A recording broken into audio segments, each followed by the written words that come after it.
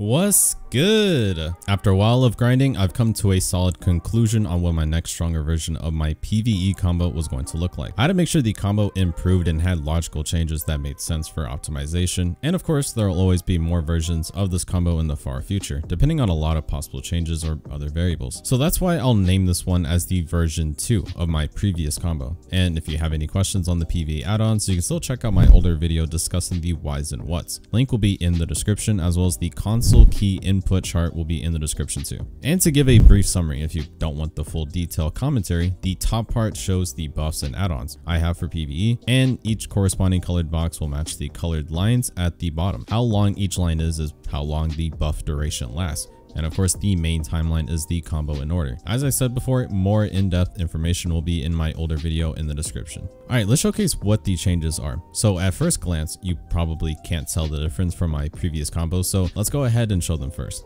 First major change is going to be the beat kick and engulfing theory. What used to be shadow ignition into crow flare, then beat kick, then backslash and onward, is now changed to shadow ignition into beat kick into engulfing shadow, then backslash and onward. So the reason these changes happened is because of the flexibility beat kick has when canceling after shadow ignition. In fact, the only main reason I even used crow flare in the original combo in the first place was to get beat kick to flow right off of it, so we can get the necessary skill add-on buffs. So I decided to swap things around and instead make beat kick flow right after shadow ignition instead. And the only other option to flow into backslash to continue the combo was engulfing shadow. Not only was it an AoE super armor, but also carries its own debuffs that could come in handy as well. And the biggest bonus is that engulfing shadow does way more damage than crow flare. This small change could potentially make a subtle difference in trash loot or clear speed. And before I continue on with the next few changes, I'm going to show you guys how to properly perform a beat kick after shadow ignition if you haven't already watched my Succession cancel guide. So to pull this cancel off, you have to first understand how shadow ignition is as an ability. Shadow ignition is a two-part ability where the first initial pop is the flow. We can call this one the first pop. Then the second pop is the air smash.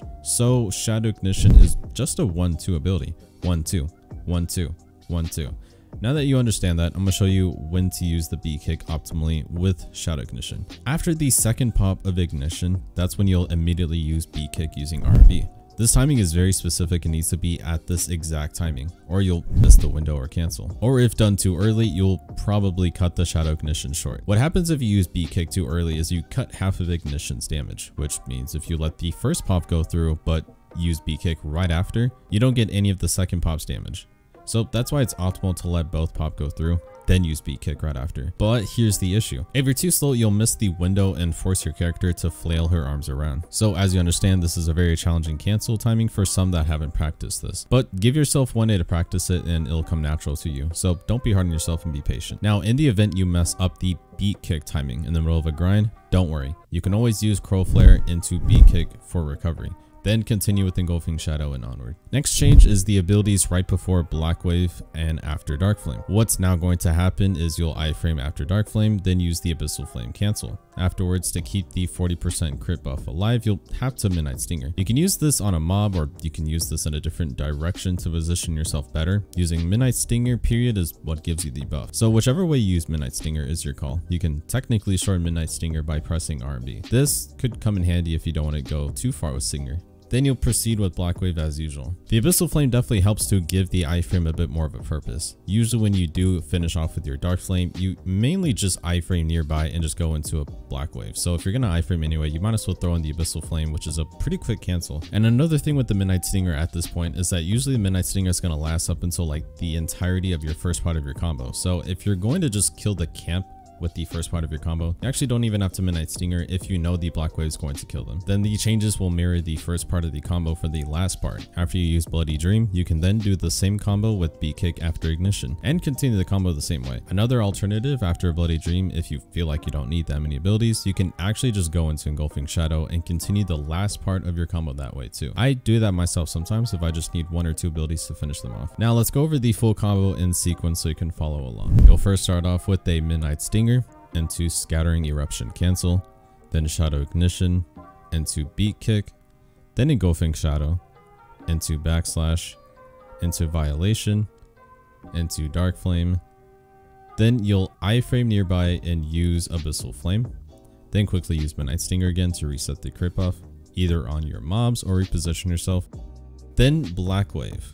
After the 4th wave, manually use the pop damage into Ultimate Shadow Eruption, then use Crow Flare into Bloody Calamity, then hit him with a Bloody Dream, then follow it up with a Midnight Stinger, and continue back at it with Gathering Eruption Cancel into Shadow Ignition, into B Kick, into Engulfing Shadow, then Backslash, into Violation, and finish it off with the Dark Flame.